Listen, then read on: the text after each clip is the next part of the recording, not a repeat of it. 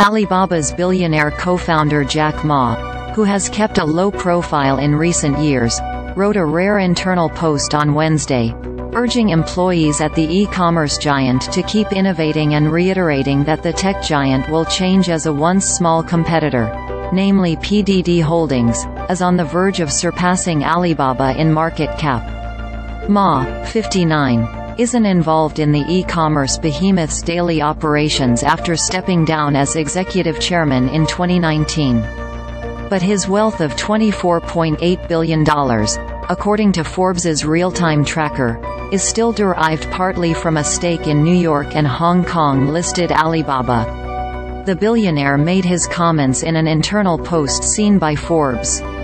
He was responding to employees' discussions on how PDD Holdings, a fellow e-commerce platform known for using discounts to attract budget shoppers across the country, may soon overtake Alibaba in terms of market capitalization.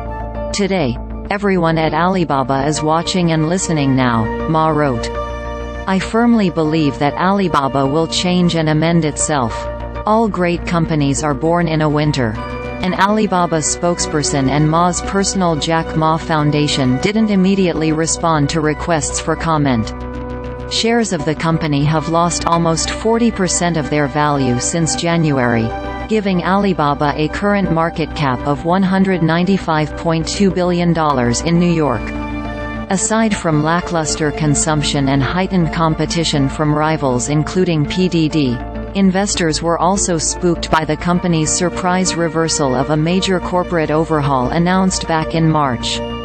Citing reasons including uncertainties caused by U.S. chip export restrictions, Alibaba decided to call off the initial public offering of its cloud computing unit. Ma has reportedly halted plans to trim his company stake, in a gesture that is designed to show confidence over its long-term prospects. PDD, in the meantime, has managed to reap blistering growth with its discount strategy and the rapid expansion of its U.S. shopping app Temu. The Nasdaq-listed company currently has a market cap of $183.4 billion, after shares soared 18% on Tuesday as growth exceeded expectations by a large margin. Founder Colin Huang, who stepped down as chairman in 2021 but continues to derive his wealth from a PDD stake, has added a whopping $7.5 billion to his net worth in a single day.